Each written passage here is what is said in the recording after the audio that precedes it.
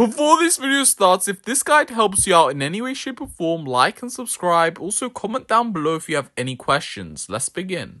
Hey everyone, welcome back to the channel. Today I'm going to show you guys how you could go ahead and get Steam inside of a Chromebook. Let's go ahead and begin right now. First guys, launch your Chromebook here. Then open your Play Store, make a Google account if you don't have one already. Then click on search and type up Steam.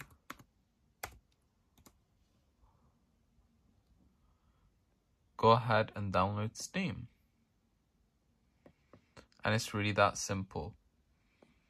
And just like that, you could go ahead and get Steam. So yeah, I hope you guys have enjoyed. Like and subscribe for more amazing content. And enjoy having Steam. Download some games or browse the games, buy games, do what you want. I'll see you guys in the next video. Peace.